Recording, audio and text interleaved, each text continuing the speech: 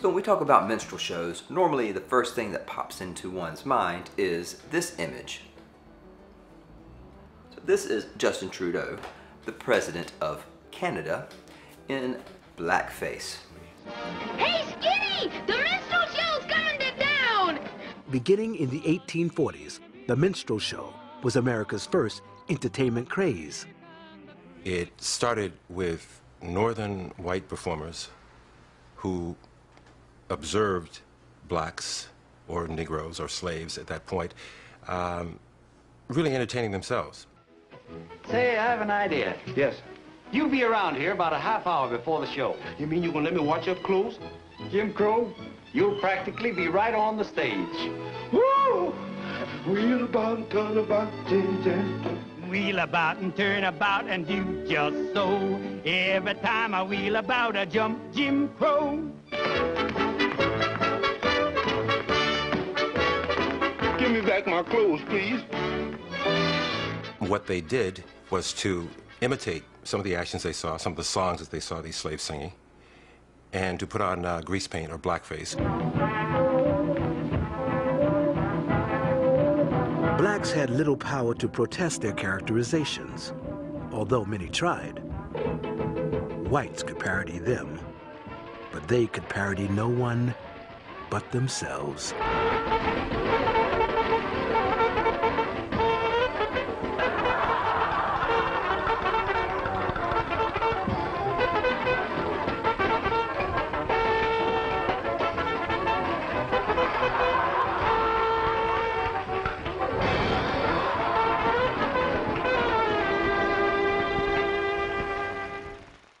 The minstrel show. So before I discuss the well-known aspects of it, I want to first discuss some of the history, a couple of the not so well-known facts about this art form, and how it evolved. So minstrel shows, what were they? So let's do a little history. First thing, they were America's first pop craze. These things were popular from the West Coast to the East Coast. And they began in around 1843 when a man named Daddy Rice, he observed a slave named Jim Crow was singing and dancing. So Daddy Rice decided to create a vaudeville act around what he saw. So over time, this idea would catch on, and it would become the most popular performance style in the United States, and it would last for well over 100 years. The first big minstrel hit was written down and performed by a white man known as Daddy Rice, who said he'd first heard it being sung by a black stable hand. Rice named the tune after the man, Jim Crow.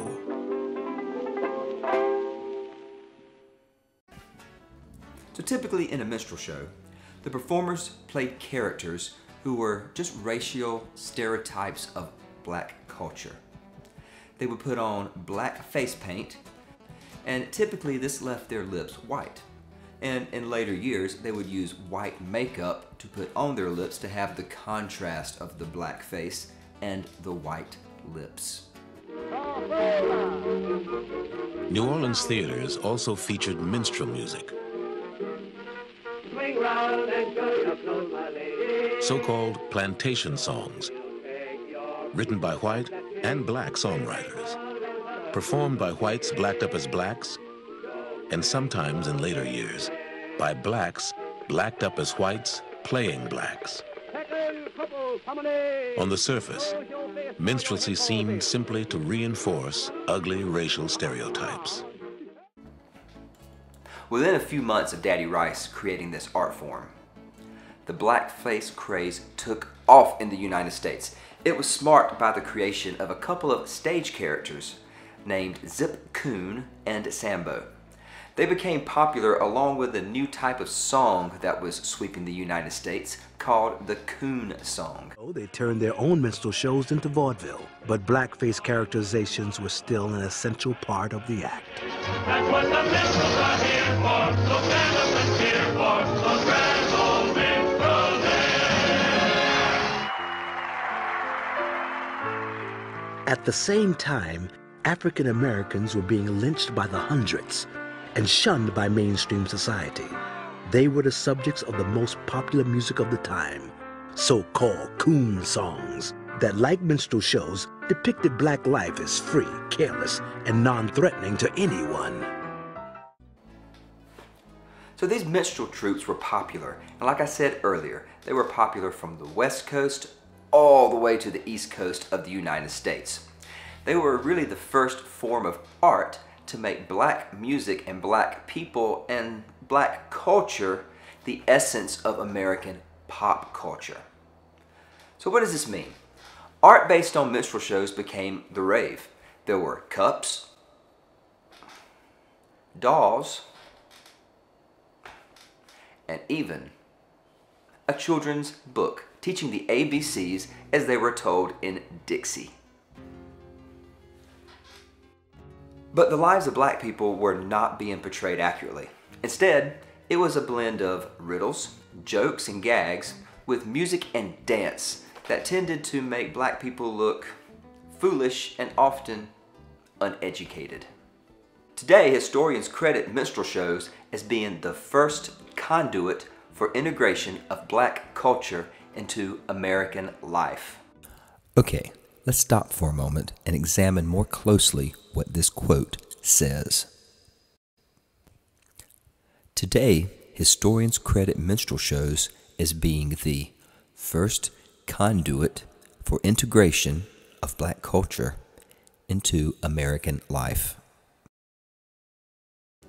So this happened because all the minstrel performing troupes did the same routines, using the same Sambo and Zip Tune type characters who sang the same songs and told the same jokes no matter whether they were in Boston or whether they were in Los Angeles.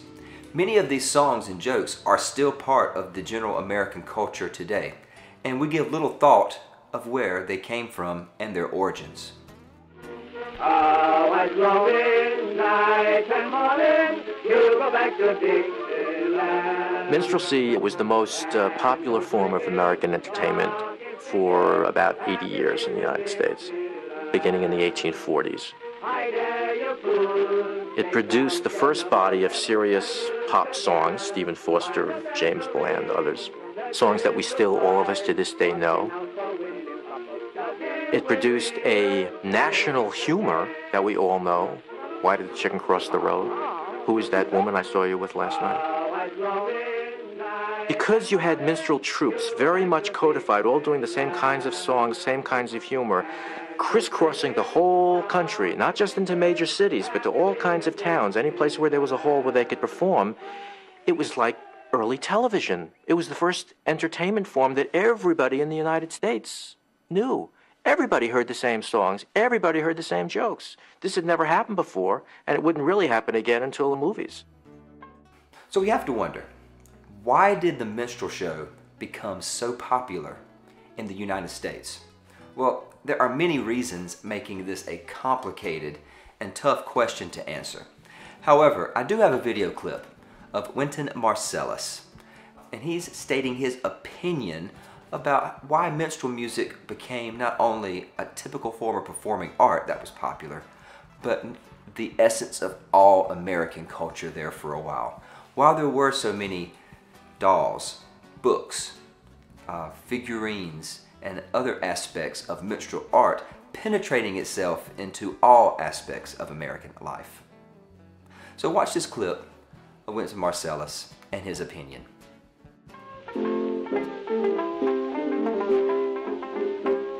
Despite its overt racism, the minstrel show was a blend of lively music, knockabout comedy, and sophisticated elegance.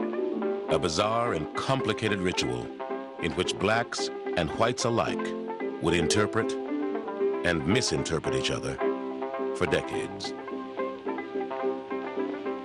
I think that there's something that was so resilient in the black people, and that everyone in America could recognize that resilience.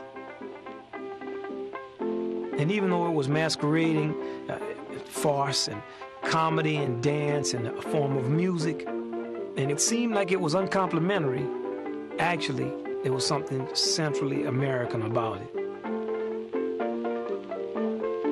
And that was the beginning of a long relationship between blacks and whites, and black entertainment and white appropriation of it, and this strange dance that we've been doing with each other since really the beginning of our relationship in America. It's too close, it's too deep a story. So you have to degrade the relationship. You have to do degrading things so that you can live with the tremendous affront to humanity that slavery was. We need to take a moment and stop to try to understand what Mr. Marcellus is telling us. I've created a bulleted list with his basic talking points.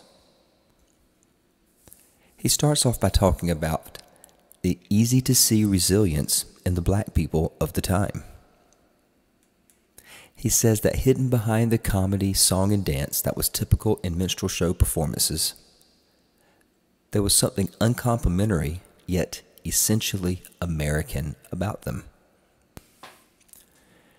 He continues to say that minstrel shows created the environment where the different races would start working with and against each other in a dance that would last for decades. The last thing Mr. Marcellus discusses is his opinion on why minstrel shows became so popular in the United States. This is a direct quote. "It's too close. It's too deep a story. So you have to degrade the relationship. You have to do degrading things so you can live with the tremendous affront to humanity that slavery was." So, what does this mean? What is Mr. Marcellus trying to tell us with this quote? In my opinion, he is trying to say that American society at the time was drawn to the myth that minstrel shows provided. They were embarrassed about being part of a society that accepted for so long the stain of slavery. Essentially, he is saying that America used minstrel shows to make itself feel better for being part of a country that allowed slavery. So since minstrel shows lasted for almost 120 years, not all of their portrayals of black people was always negative.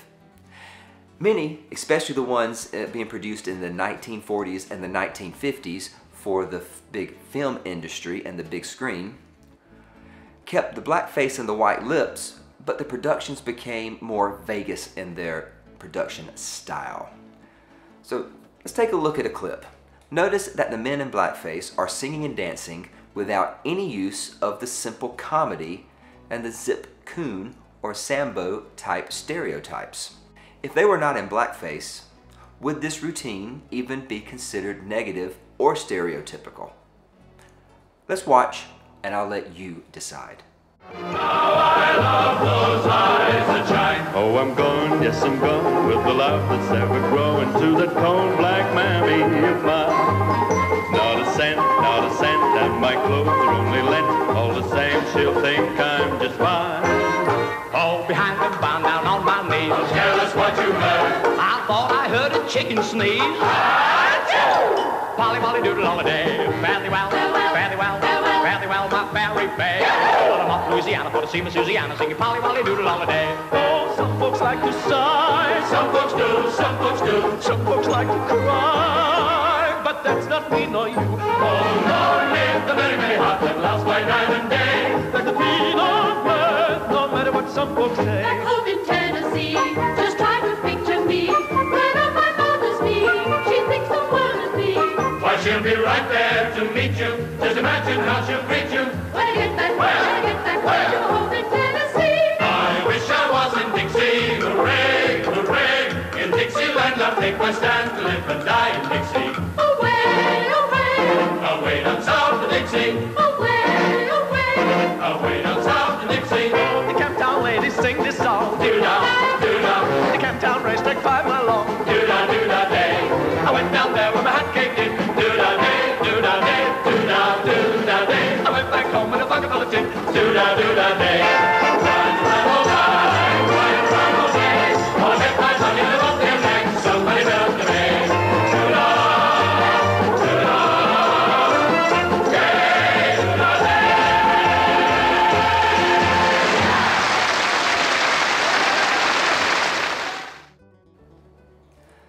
video, we're supposed to think about what it was like right after the Civil War, up until about the end of World War I.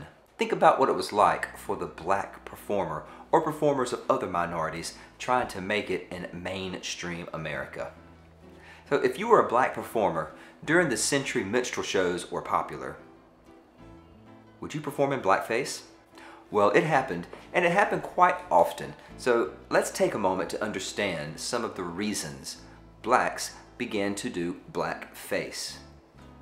Well, first of all, obviously it's going to be a more authentic representation of the culture behind the characters, but they still performed the same old stereotype routines, the same songs and dances, because basically it sold tickets. And to make it as a performer, you have to make money. And the way they did it was ticket sales. But more about that later. The white performers who did minstrelsy did not really do black comedy at all. I mean, the jokes had nothing to do with blacks whatsoever. They were basically gags that were taken, and they were of show business origin. They were riddles and gags taken from the northern stage. When blacks came in, you had the emergence of an authentic form of black entertainment, although they still veiled it with the stereotypes that had been set up by the white performers. So let's use our imagination. Imagine going to a theater to see a live show, but this is before the invention of the electric light bulb. What would it be like? Imagine sitting in the balcony, say the 5th row, and there's nothing but candles lighting the stage. What would that be like? How hard would it be to see the faces of the characters, or to see who was speaking to whom? So here is a clip of a man named Leonard Reed, and he's discussing various aspects of what it was like performing in blackface in both mainstream vaudeville and on a different circuit of vaudeville known as the Toba circuit. Notice what he says. He says, it's an act. Blackface and white lips, it helped the audience to see the face and lips move around. And when the face and lips moved around, the audience would laugh. And that's what show business is all about, getting a laugh. I'll quote him as he says, show business is show business. The definition for acting is to do. All of this is an act. Leonard Reed is an African-American who played in both all-white and all-black vaudeville. I told you why they put on cork.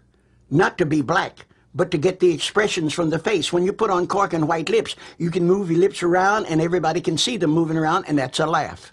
And I think anything that you can do to get a laugh should be in show business. Show business is show business. And I think that burnt cork for a lot of those vaudevillians was a mask so that when they came off stage, they could disappear into the crowd and nobody would know who they were. Almost all the black comedians before 1950 wore blackface, even for black audiences. In the beginning, they had to. So to bring the point home about black performers performing in blackface, let's meet one. Let's meet Pigmeat Markham. Pigmeat Markham is one of the last African-American actors to remove the mask, to take off the black face. He performed until the 1900s, and you can see him in many early movies. So here is a clip of people who knew Pigmeat, who performed with Pigmeat, discussing his routine and how he felt about performing in blackface, even though he was a black man.